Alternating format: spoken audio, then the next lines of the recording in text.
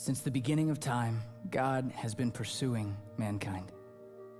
His pursuit is steadfast and unwavering. His love is resolute and unmatched. From the moment of our first breath, we have all been searching for hope. In every human heart, there is a longing for true purpose and meaning. There is a sense that we were meant for more. Our city is filled with people searching for truth, searching for answers. These answers can't be found in quick fixes, self-help books, or our limited ability to understand the meaning of life. Eternity is within us.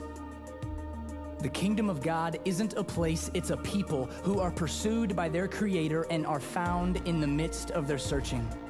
You see, where the pursuit of God and the searching of mankind collide, there is Jesus.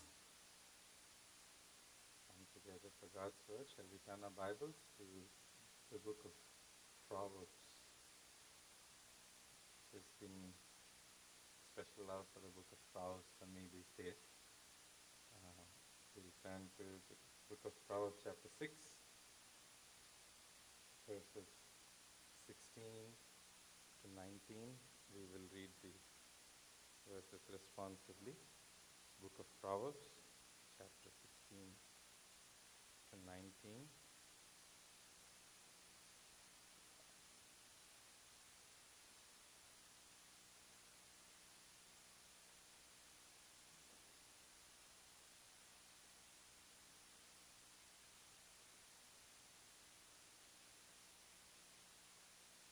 All right, let me read verse 16. Please read the alternate verses. These 6 things doth the Lord hate, yea, 7 are an abomination unto him: a proud look, a lying tongue, and hands that shed innocence, and heart that deviseth wicked imagination, feet that be swift in running to mischief, a false witness that speaketh lies, and he that soweth discord among brethren. We will read one more verse in the Gospel of Matthew, chapter 7. Gospel of Matthew, chapter 7, verse 20 to 23. Gospel of Matthew, chapter 7, verse 20 to 23. For from within, verse 20, and he said, that which cometh out of the man, that defileth the man. For from within, out of the heart of men, proceed evil thoughts, adulteries, fornications, murders, thefts, covetousness, wickedness, deceit, lasciviousness, an evil eye, blasphemy, pride, foolishness. All these evil things come from within and defile the man.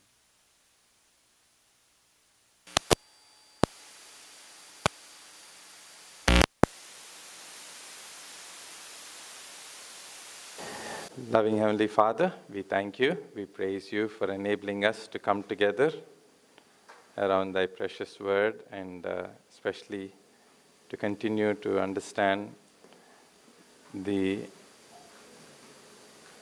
doctrine of man in his sin and the depravity. Father, Lord, we need you, Lord, to speak to us, to help us to understand the darkness of our sin and the heinousness of it, and thereby, Lord, that we would cling on to the cross and run, Lord, to the covering in thy precious blood. Father, that we be not those that would be deceived of the deceitfulness of sin, but that in your mercy and grace we would be preserved by the power and kept by thy power and preserved, and Lord, that we are not only, Lord, preserved in Christ Jesus, but also are preserved by thy promises Lord, to walk worthy of thy high calling. This evening, as we consider thy word, I pray that you would speak through me, to each one of us, and in our study together, Father, that you would help us to see from the scriptures the depth of depravity, so that we may consider the height of your love for our lives, Father, that we may walk worthy of it. In Jesus' precious name we pray. Amen. Last week, we've began to look at the doctrine of man and his sin. In particular, we began to be introduced about the various words that the Bible uses for sin, and also how they all can be summed up called depravity. And we understood from the rich study through the church history of how man's depravity can be misunderstood very easily, and can lead to a wrong view of the gospel, or even a shallow understanding of the gospel. Thereby, our Christian lives are greatly affected by not having the right understanding of sin, and thereby the blessed gospel that Jesus and his work on the cross and his life brings to us. So as I went back home, I felt that I've crammed too much, as though like you eat a big bite and you figure out that you are trying to take too big than you can swallow. And I felt so, and I realized there's not only a sense of us trying to understand what is sin, which is what we have considered as a question. It is essential as a Christian to understand the abominableness of sin, the depth of depravity, before we can appreciate the height of grace that comes to a Christian in the power of the gospel. And so, for the right foundation of Christian to be established on the work of our Lord Jesus Christ, we would not understand its power, the gospel power, unless we know how deep we have sunk into the sin and its darkness. And so I've prayerfully considered to extend this topic as an individual, as a young teenager. When I came to be exposed to the scripture and the preaching of what the Bible has to say early in my I wondered why the preachers so often preached about sin, and had how they continually pounded on this word called sin again and again. And it's only to help us see how deep our need for the Savior would be, that we would only come to a realization of it when we are brought to a right understanding of how heinous sin is, or how abominable sin is. So we've looked at a portion here as we turn to Proverbs chapter 6 about 7 abominable things and 6 things that the Lord hate. Notice the word abominable or hate. Our God is a God of love. And when we think about love, it never comes to make us think that there can be anything called hate be coming close to somebody who says he is love, right? We would have our children use these words left and right. I hate this, or I hate pizza, or I don't know. They don't hate pizza, though. They hate Indian food or whatever. But they don't know what they are saying sometimes. It's just that they don't like the taste of it a little, but keep them starved for 6 or 7 days, they would know whether they hate anything called food, which God has blessed us so richly. Well, even then they might be okay for a few days, but what we come to see is there's something that the Lord hates to the core. He abhors. He cannot stand it. And that is his inherent nature. And so we ought to come to this question as to what makes sin abominable, so hateful, so unstandable in his presence. And when you and I understand that, you and I are close to understanding the heart of God in how he loves holiness, and his inherent nature of holiness is so lovable than what we might have as a lenience to this thing called sin. So we've read this portion called Proverbs chapter 6, verses 16 to 18, 16 to 19, about 6 and 7 things. Hate and abominable they're the two words that stand out. But before I come there, I want to just briefly bring us to where we are in what we looked last week, just so that we can quickly recap and move forward with what we have to consider today. First, we saw what is sin and its definition. Sin is nothing but the transgression of the law. Transgression meaning overstepping, crossing the line. We also saw other words that are used for sin, which is in Greek, hamartia, which is missing the mark. We also saw iniquity, a bentness to do our own thing, Isaiah 53 verse 6, or wickedness and evil, as Genesis 6:5 brings to us, how inherently our hearts are tuned in the fall that man has received, a nature to love wrongness and badness, as opposed to how we were originally made. As Adam was made, we will look at some words that are used by Augustine to help us understand that a little later. But to sum up, all that words that the Bible uses sin can be brought down to one word called depravity, as we looked at. And in depravity, we saw its universality, meaning how it is spread across, that everyone is affected, that all have sinned. In Proverbs 20, verse 9, nobody can say, I have a clean heart. And so we saw its universality, its intensity. We saw its intensity by considering two views in particular. One is the Pelagian view, who was in the time of Augustine, and he brought out his view about man, that he is not as corrupt as others might put it, but that he is inherently good, and he just has a problem. Man's will is not affected according to him, and so he has this ability and will, if he chooses to choose God and to seek God and to find him. And so that was Pelagius' view as opposed to the Augustinian view. Those are the two views that we saw. I just put in the other view that is also there in those same lines. There's a view called the federal view, which is based on Adam being a representative of humanity, and that he had been in a covenant, and because he broke the covenant, he is going to bring all the humanity to be brought under the effects of the fall. And so that is a federal view, which is not to be bothered about so much. But the two more prominent views are the Pelagian view and then the Augustinian view, that we were in Adam, that in Adam we all sinned. It's not that Adam just sinned, but given a choice, you and I have the same propensity to choose and rebel against God as Adam is. And so in Adam, we all have come under this effects of sin in that corrupt nature and the guilt as well. So we saw all that, and then we moved on to the three prominent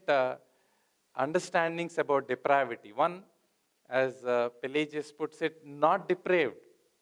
There is no inheritance of sin or guilt, no death past, because everyone's sin is responsible by the same person. And so man just needs help, and that's the prosperity gospel that we saw. And then we moved on to the partially depraved view, where in the semi-Pelagius view, as the Armenian view stands, we see that man receives corrupt nature but not the guilt.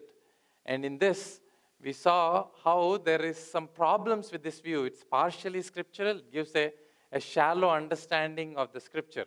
Man receives corrupt nature, and sin is a disease and a sickness rather than a depravity of totality. So we saw these three things. Let me conclude by reminding us that we finally concluded to understand what total depravity is.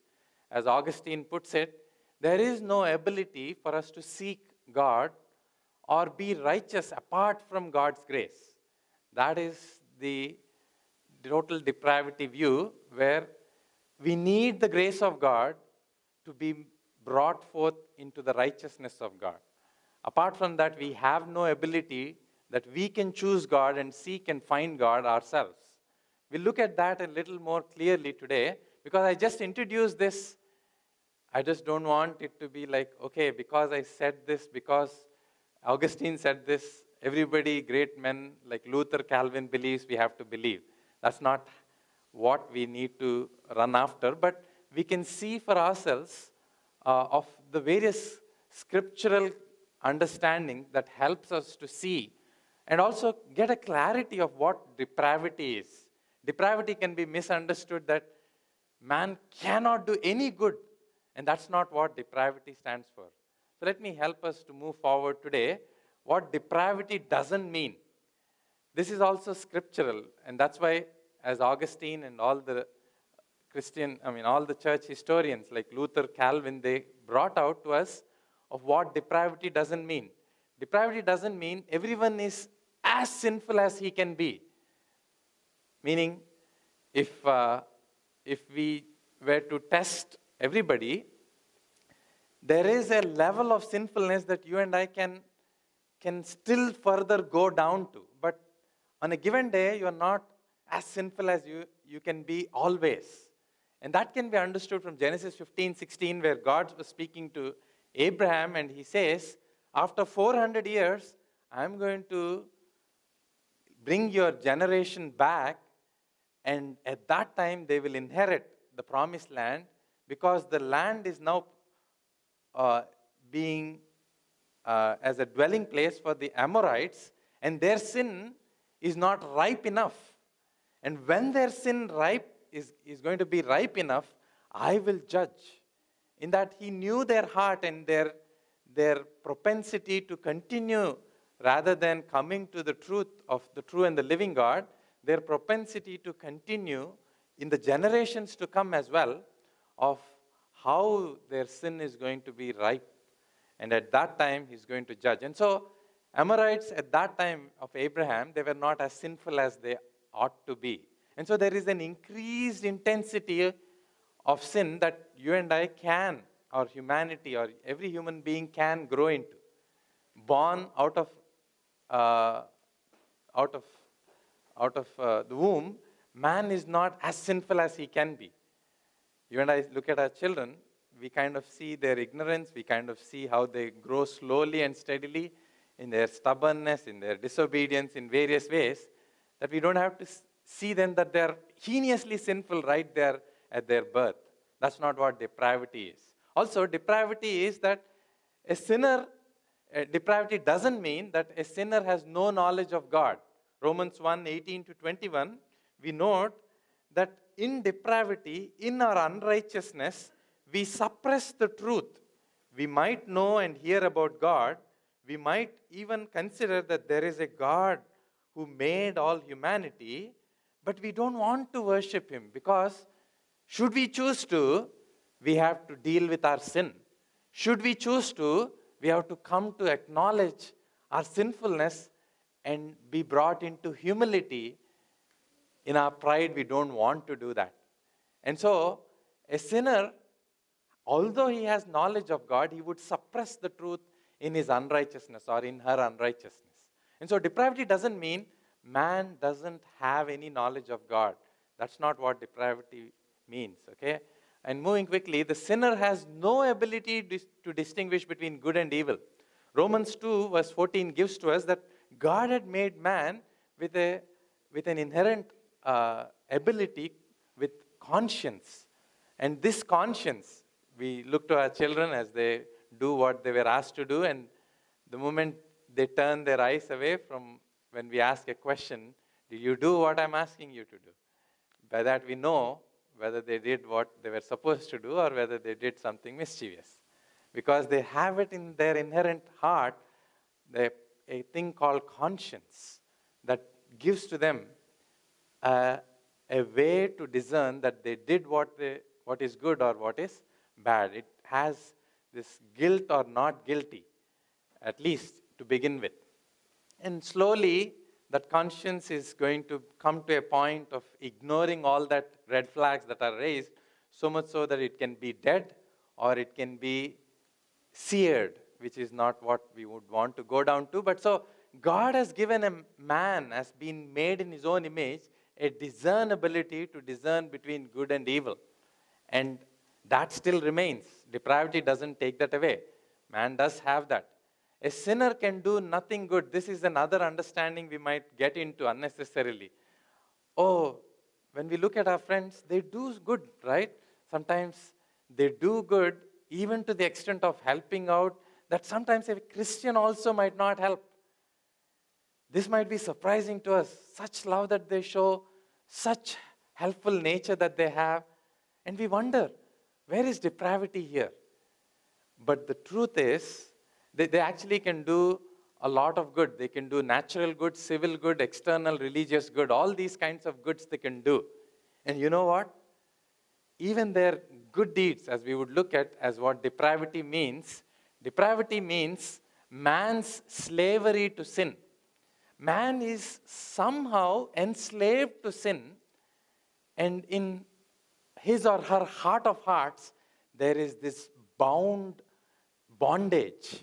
of his will and of his own tendency to time and again get into that habitual sinful patterns. Not that it has to be every time, every moment, every day, but time and again, opportunity is taken to show their allegiance to sin, and thereby their dominance of their hearts and lives to the master called sin is there.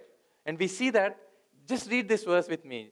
Job chapter 15 verse 16 gives to us a small picture of what depravity is. Job chapter 15 verse 16.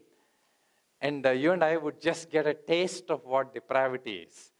Job chapter 15 verse 16.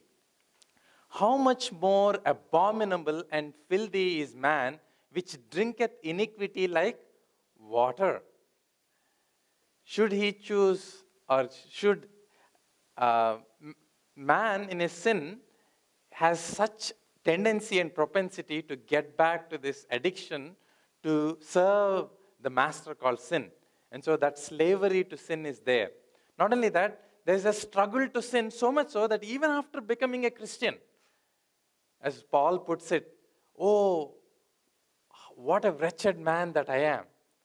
As Paul talks about it, because of this fallen self and sinful flesh that you and I are in, that depravity affects even after to an extent that we struggle with sin. And so much so that we need the power of God to mortify the deeds of our flesh with the power of the Spirit. And so we come to see depravity does mean our slavery to sin, our struggle to sin, and man's slavery, man's struggle, and then comes man's self-righteousness. In that, all the good that our fellow non-Christian friends and brothers and sisters would do is so much so that it has this taint of wanting to exhibit their own self-righteousness. If you ask them why they do what they do, they say outwardly that it is a good thing to do, but with that there is an expectation that God would approve their life because of what they did, so that they don't have to humble themselves and say that they are the heinous sinners that God needs to save them utterly, right? And so this self-righteousness that is there, and so Paul talks about it in Romans 10 verse 1. He says, oh, that my own people, as zealous as they are, that they would come to know God outside of the self-righteousness, they would come to know the righteousness of Christ. And so the depravity means that man's propensity to self-righteousness, and it doesn't come close to being approved of God. And so that's depravity. And we know that Isaiah 64 verse 6 says, but we are all as an unclean thing, and all our unrighteousness are as filthy rags, right? Even our good deeds, they have a taint of sin, a motive to want our own self-righteousness to be exhibited rather than God's righteousness. Now that said, moving quickly, man is set and unable to change his basic preference to sin unless he yields to God. And he doesn't want to yield to God because he loves that basic preference, a choice to choose to serve the master called sin. And that's depravity. And so, all this to say that Augustine puts it this way. Pre-fall, that is, as Adam and Eve lived 100 years or so, without sin, without knowledge of sin even, that they loved and enjoyed the fellowship of God, they were created able not to sin. And that's why for 100 years, they were able to choose not to sin, and they were able to live like that. And so they were made as pre-fall human beings that are created, able not to sin. And then in fall, what man had come to is, he is not able not to sin. Very small, subtle changes there. He wants to sometimes impress God with his self-righteous deeds, but even with a taint and a stain of his own self-righteousness coming out. And so he's not able not to sin. And in fall, he is bound, slave, dominated by the master called sin. And then in perfection, once we are with Christ in glory, he will once for all be not able to sin. And that's why the Bible says there'll be no more sin, no more pain. The last enemy called death is also destroyed. And so in perfection, that is when we are in the likeness of our Lord Jesus Christ, we will have his very nature perfected in us. Of course, Augustinian view of total depravity has some wrong notes on infants and baptism. Infants go to a limbo. They go to a place neither heaven nor hell. That's a false view. We don't have to go far. And then baptism takes out our original sin. That's a wrong view. We don't have to take everything about that, but some things that were said well and right according to Scripture is what we are coming to understand. And so Augustinian statements bring to us to understand the total depravity in its right understanding. Moving forward, I also touched these little, I'll just list them and move forward quickly. We looked at the types of sin. Sin by imputation, that is, in Adam, we all have sinned. And so there is an imputation of that sin. Romans 5:12-13 talks about how we inherit death, and we were in Adam and we sin. In 1 Corinthians 15:22, they both help us to understand the sin by imputation. And also last week we looked at Hebrews as well. Hebrews 7 verse 9 of how Levi was in Abraham as he gave the tithes. So those are some understanding that will help us to understand sin by imputation. Moving forward, just to list quickly, sin by commission. All have sinned. Not only we have an account of sin in the fall through Adam, but also we commit sin. We love sin. And that's why we are sinners as well. And one exception, both places, is Jesus Christ. He knew no sin. He did no sin. And then moving forward, sin by omission. We don't give glory to God. We don't know who our owner is, as the ox knows who its owner is. And we don't worship God, but we worship creation rather than Creator. We saw sin by omission. We omit to give glory to God. This is absolutely true in every human being who has not been redeemed in Christ. At least this part is true. And that itself is enough for them to, or every human being to understand the total depravity is a reality, right? Moving forward quickly, sin by ignorance. Acts 13:7, we saw Peter talks about, you did give the King of Glory to cross of Calvary in your ignorance. I know that. And he tells sin by ignorance. Sin unto death and sin not unto death. I rushed this quickly, but I might have to correct myself on this statement here last week that I made. I was hinting to say sin unto death, this death being eternal death. But this death, actually, if you study a little more, is a physical death. a natural physical death. And that happens primarily in an unexamined life. Or in Genesis 9:6, it says, bloodshed would require bloodshed or capital punishment.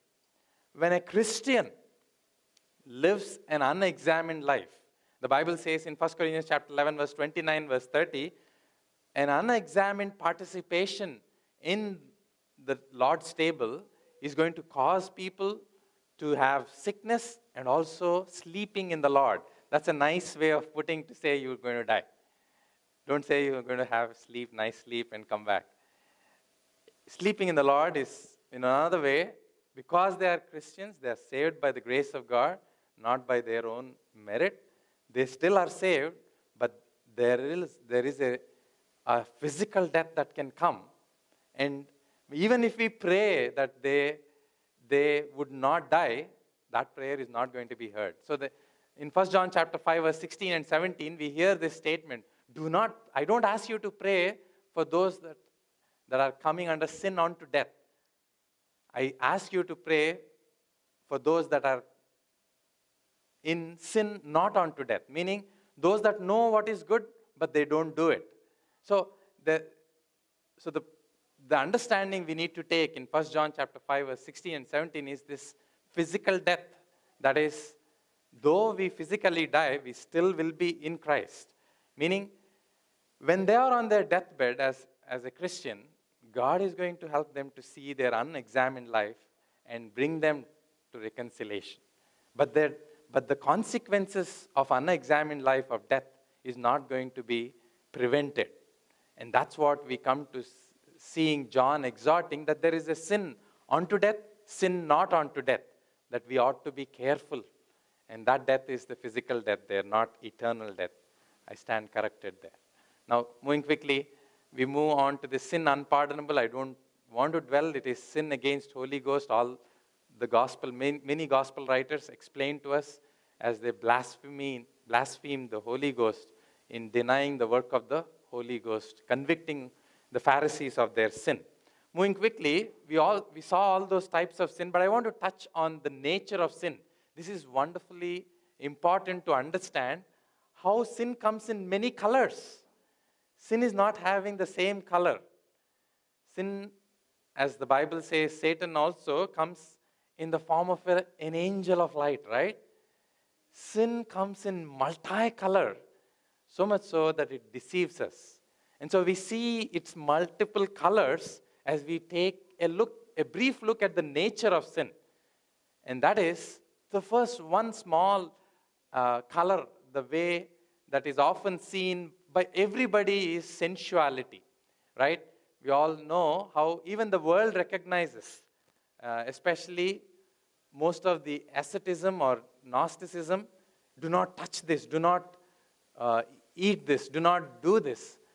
It all is prevalent even outside of Christianity, but even in Christianity, sensuality, which is letting our senses be satisfied with whatever is there in this world, and yielding to that sensual desire.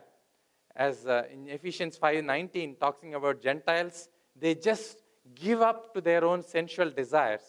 And in Galatians 5:19, we all know the desires of the deeds of the flesh, the works of the flesh are listed there.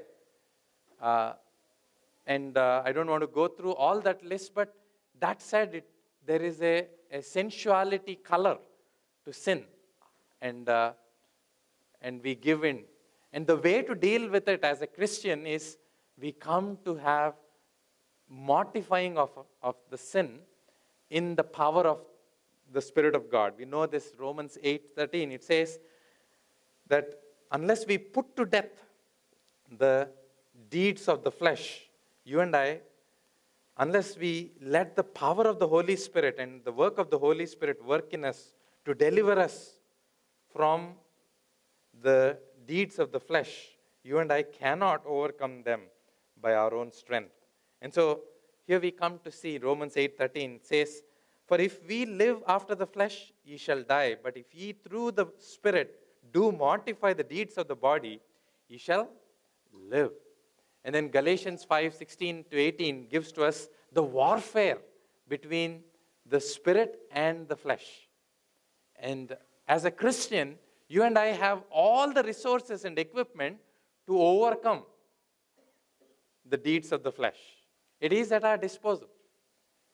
And as we yield to the work of the Spirit, as we let the Spirit be strengthened so that we can mortify the deeds of the body and flesh, you and I see the victory. And so we see the color of sensuality. We also see the color of selfishness. 1 Corinthians 13:5 talks about how love does not please ourselves. Even 2 Timothy 3:2 talks about lovers of self that come in the last days. Oh, how subtly we can become lovers of self. And so we ought to be careful with this color called selfishness, the color of sin called selfishness.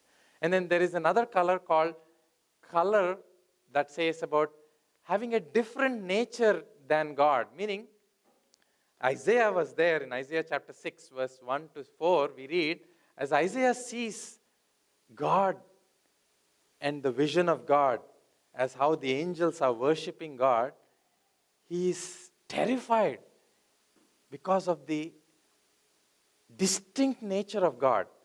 The word holy is a word which means set apart or different. Not like us, not like us. And so, when he sees the unparalleled holiness as opposed to his own sinfulness, he sees how horrible, how horrific his sin is. So much so, the color of differentness that we have as opposed to God's holiness is another thing that we need to be aware of. And unlike God's nature, there is this sin nature, as we see through the scriptures, a differentness that is there in God than us. A different place that is given to God. This is another color that sin comes in. Sin might not always come in sensuality. Sin comes and says, just place God just second. It's okay. For some time you can place him in the second place.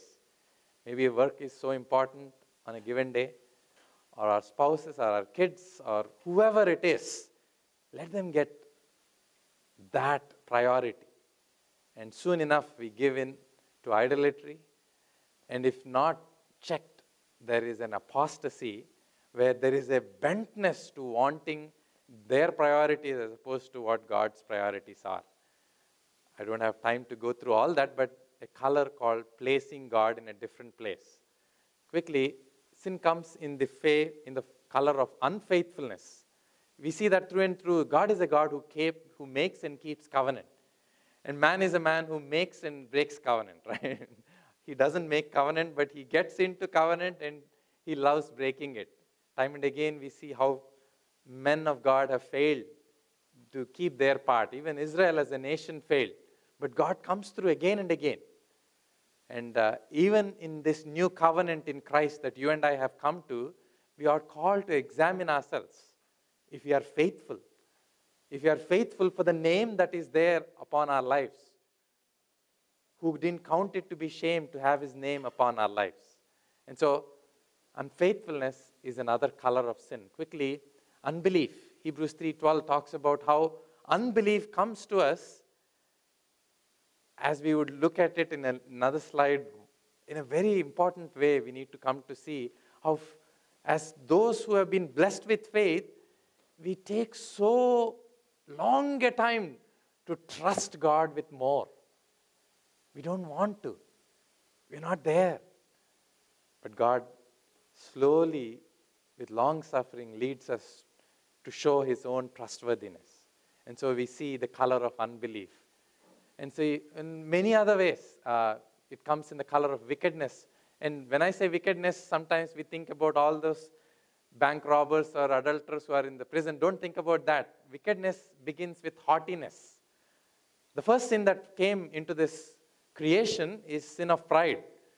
Proverbs 16:18 talks about pride goeth before destruction. As we'll look at it in a little more. And then comes to the other sin. This is also called the mother sin. I don't know. whether they are father sin or anything, but mother sin means a sin that has siblings or children down the line, meaning it not only has some effects there, but it causes other sins, it seems. So some categorize this sin called laziness into the mother sin category, meaning laziness seems not that wrong, not that sinful, right? What's wrong? I've just slept a little more, right? Only to read from Proverbs, it says, "O sluggard, go to the ants and learn from it." And of course, in this cold weather, there are some excuses I give to that. Don't always give the cold weather the blame, okay? But the point here is, the problem with sluggard is, he thinks he's the wisest person. Go with me to Proverbs 26, verse 16. He says, he is wise in his own conceit. And wow, when we examine before that Proverbs chapter 26, a little verses above, that this fool who thinks he is wise in his own consent, he has such effects of sin all over his life and is being destroyed. The problem of laziness, if it were only that we would lose and be getting into poverty, that would have been a daughter sin. But it is mother sin because it is actually bringing out other sins. It leads us to our folly to be wise in our own consent and think that we are wise when we are not, and live a life of not God-fearing lives, which is what those who are wise in a godly sense would be, but live a man-fearing life trying to please men. And so many things that come out of this little sin that we think called laziness, which is a mother sin. Now, moving forward quickly, we come to see how sin comes into this world. We saw this, I just would review that. Did I talk about it? Okay, no, I didn't talk about this, but I want to talk about just switching little gears here. What we are trying to understand is the origin of sin, and a very important question to consider. And many times it comes to us in different formats, but this is the simple way that you and I can take this question. God is all-powerful. He created everything, yet He is not the author of sin. How can it be? I don't know if you've had somebody ask this question. It is God's world that we live in. How did sin come into God's world?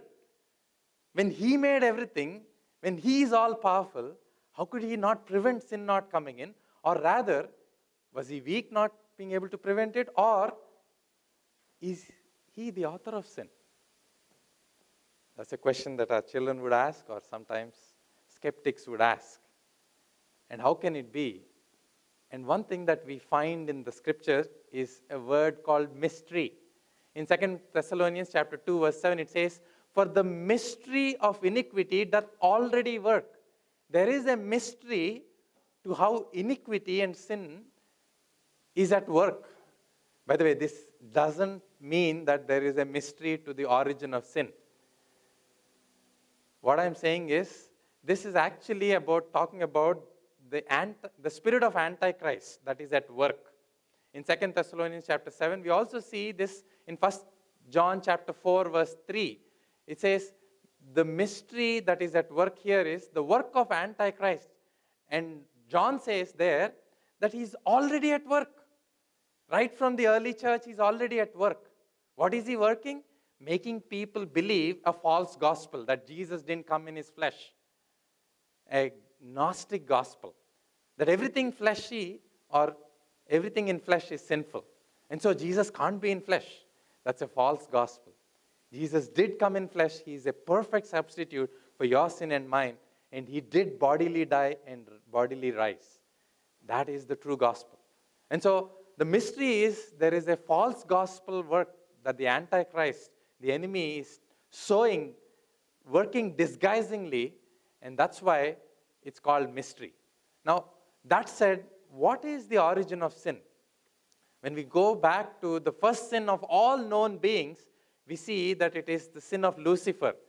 We all know from Isaiah 14, verse 12 to 14, it says, How art thou fallen, from heaven, O Lucifer, the son of the morning? What was the son? What was the sin? The sin of pride. Verse 14 talks about how he wanted to exalt himself even beyond the throne of God to see that he receives worship and glory because of all the glory that God gave him.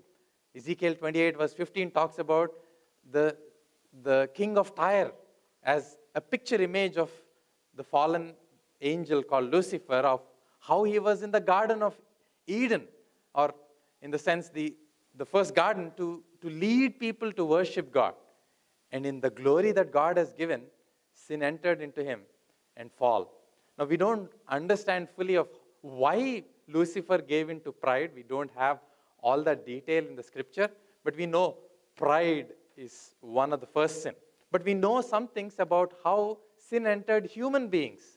The first sin of human beings is not pride. Of course, it has a tinge of pride, but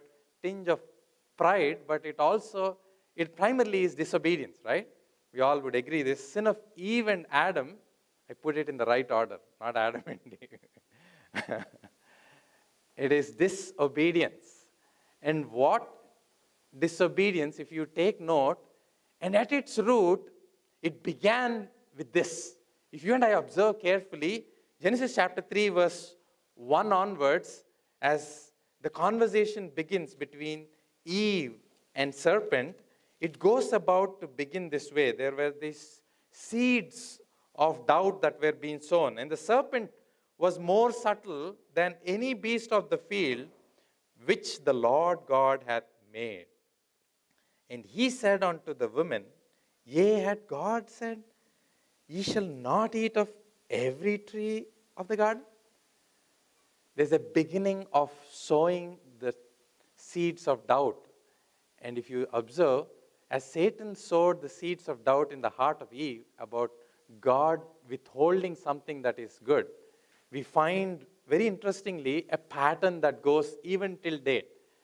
The way man yields to sin is that the moment he or she gives room to doubting the goodness of God, doubting the trueness of God's word, that is when we are stepping into an area that can lead to our fall. And the reason is we are contradicting a core definition of who God is.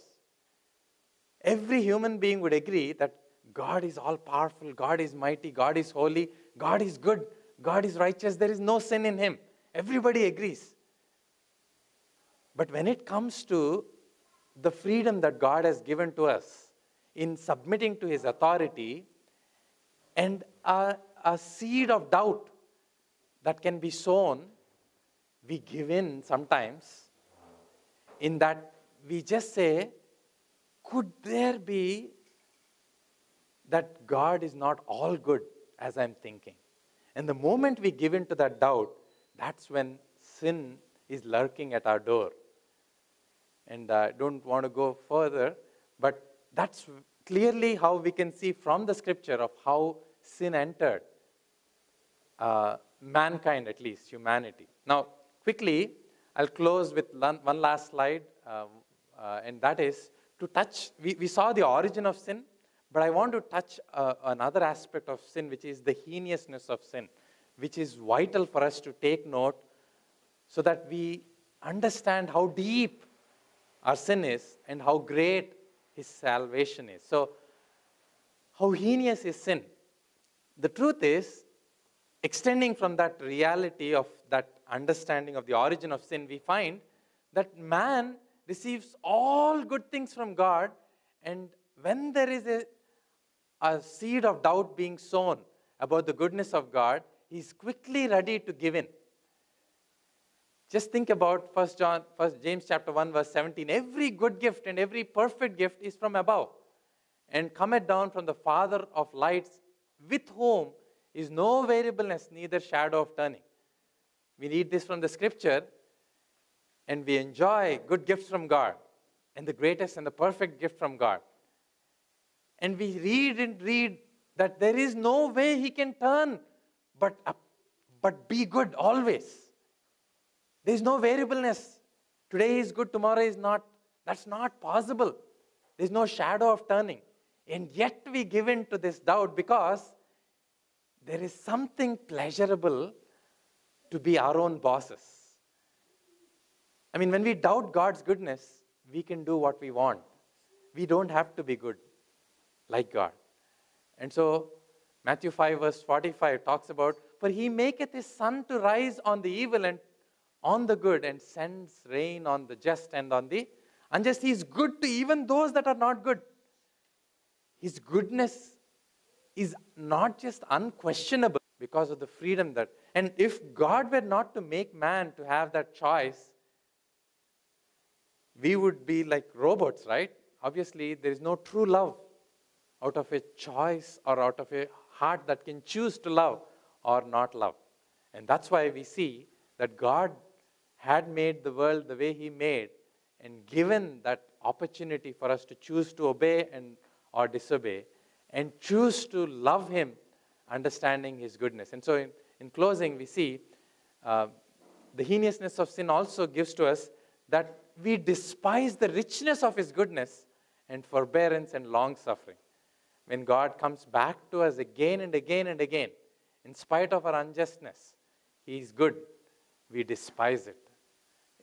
And that is how heinous our sin is. Quickly in closing, the heinousness of sin is perfectly answered in the goodness of the cross. When anyone questions the goodness of God, the answer to that man, God has given in the cross of Calvary. That God, who is holy and just, dealt with our sin on the cross. Isaiah 53 verse 5, to such an extent that His holiness and His justice would demand a crushing of His beloved Son for your and for my forgiveness. And so He was crushed and He was brought to rejection for our acceptance. And so when we come to the cross of Calvary, we not only have our heinousness of sin be dealt with, but His goodness. And that's why we read in Romans chapter 2 verse 4, "Or despiseth thou the riches of His goodness and forbearance and long-suffering, not knoweth that the goodness of God leadeth thee to repentance." It is again the same goodness that you and I have doubted that is put at full display, that your and my heart would melt, that my sin and your sin did what it did to that loving Savior who was crushed and marred beyond recognition as a man of sorrows, taking our sin. And God places such values on broken things. When you and I understand such depth of love, that He is pursuing after worthless things like you and me, after those who were clenched fists, broken in sin. And not only that, He is willing to repair to the level that He has made it for. In that in Romans 5:21 we read, "Where sin abounded, grace did abound much more." To such heights He is wanting to take us back, that you and I would never ever doubt His goodness again. And may that be that we would be amazed at the goodness of God and not give room, and again be aware of the heinousness of sin and love the righteousness of God to such a level. Let's ask the Lord for His blessing. And loving Heavenly Father, we thank You, we praise You for enabling us to come together, to come and consider our sin that took You to the cross of Calvary, our sin that You abhor, but yet You are willing, our sin that separated the Son of God from the Father who loved Him and gave Himself for us. Lord, that we who were rebels to You, we who questioned Your goodness, would be brought to our knees to not only see Your forbearance and long-suffering, but to give our hearts to You and love You from a heart that is once again recreated in holiness, all because of this great salvation. Father, we thank you, we praise you for pursuing us while we were dead in our sins and trespasses, for pursuing us where we were blind to in the satanic blindness, for pursuing us while we were willfully ignorant to suppress the truth in unrighteousness. Who are we, Lord, that you love us so much? We ask that you would bless thy word and help us, Lord, to be in awe of this great salvation that we have in Christ Jesus. Thanking and praising you in Jesus' precious name we pray. Amen. Now may the grace of our Lord Jesus Christ, love of the Father, communion of Holy Spirit rest and abide with us both now and forevermore.